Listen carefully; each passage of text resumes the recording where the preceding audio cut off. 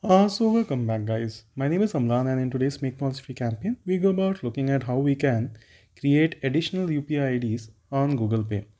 Now you do understand that when you add a bank, you basically get a UPI ID.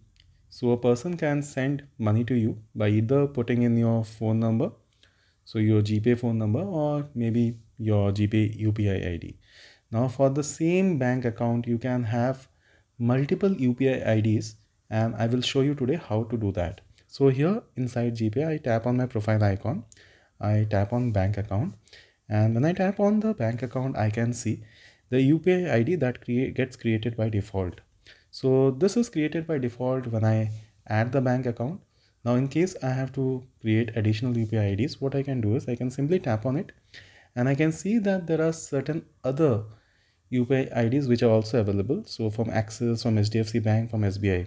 Although mine is an ICICI account, I can still have UPI IDs from all this supporting banks, and I simply need to tap on this plus icon and it will go ahead and search for the bank, its availability, the server thing, everything, and now you will see that I will have two UPI IDs associated with the same bank account.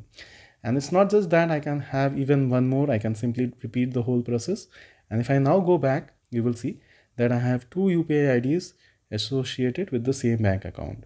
So this is how simple it is. I mean, this is actually my primary bank account.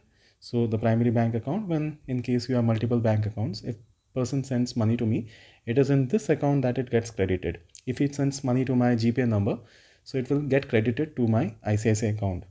Now I can very well change this and I can make this bank my primary bank account, and again here as well I can go ahead and absolutely have another UPI ID for my other bank account as well. So this is how simple it is. In case you are wondering on how you can have multiple UPI IDs for your same bank account, this is how simple it is. You can always at any point of time deactivate the UPI IDs as well. So it's very simple. And anytime you decide to unlink the bank account, all the UPI IDs associated with that bank account also get deactivated and delinked. So hopefully today's tutorial helps. In case it does, kindly consider subscribing. Also tap on the bell icon for getting notifications of our work, and please do share this on social network with your friends. Leave a comment in case you have any queries. Do put it in the comment section. We will be sure to reply. Until next time, it's me Amlan signing off. Ciao.